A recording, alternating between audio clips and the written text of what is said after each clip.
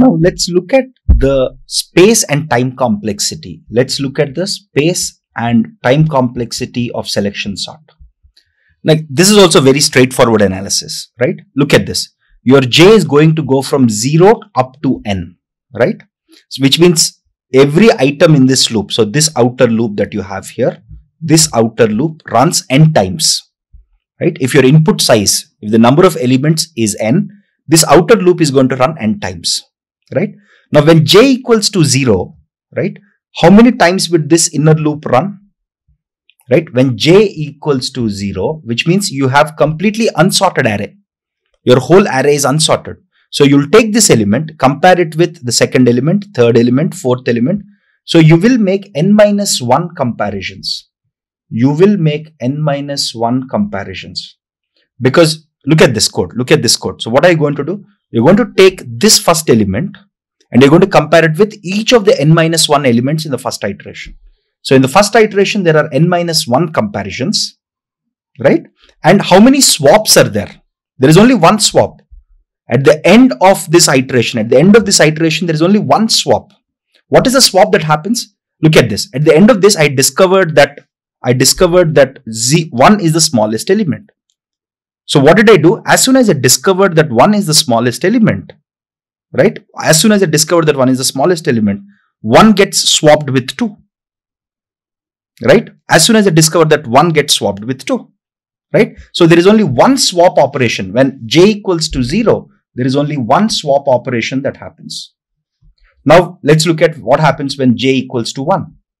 When j equals to 1, there is already one element in the array that is taken care of, right? You're only left with n-1 elements, right? Now how many comparisons will happen? There are n-2 comparisons that will happen.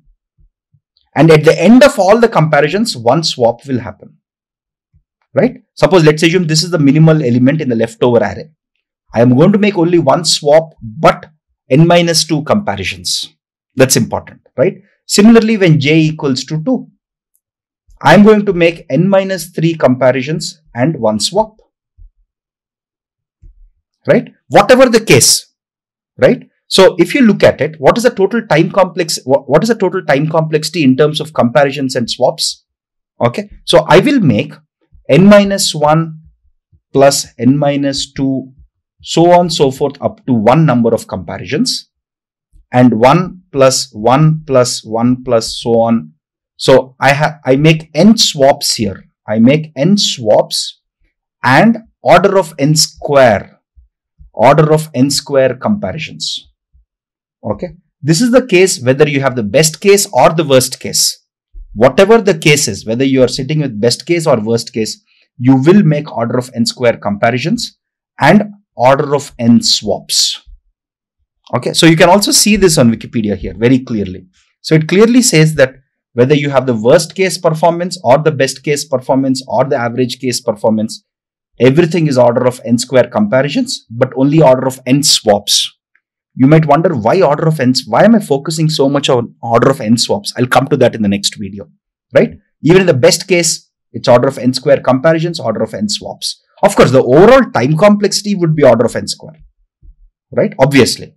And what about space? I'm not using any new space.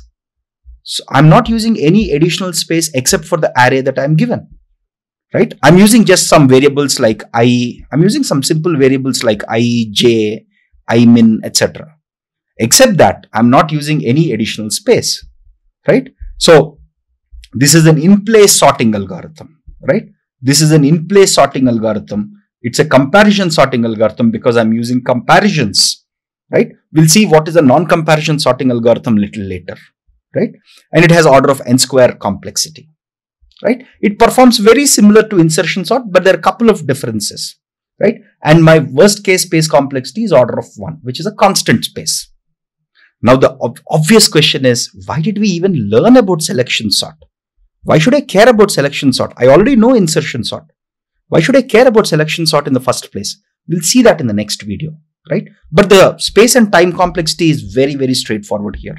The key difference that you have to understand here is that for selection sort, you have order of n square comparisons, but only order of n swaps.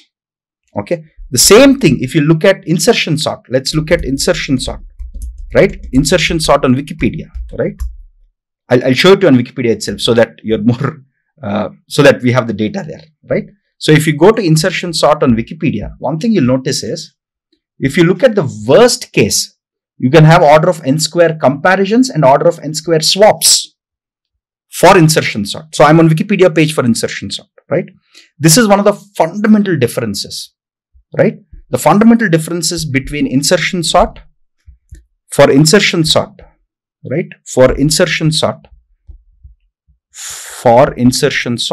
in the worst case, you have order of n square comparisons and order of n square swaps also, right? While for selection sort,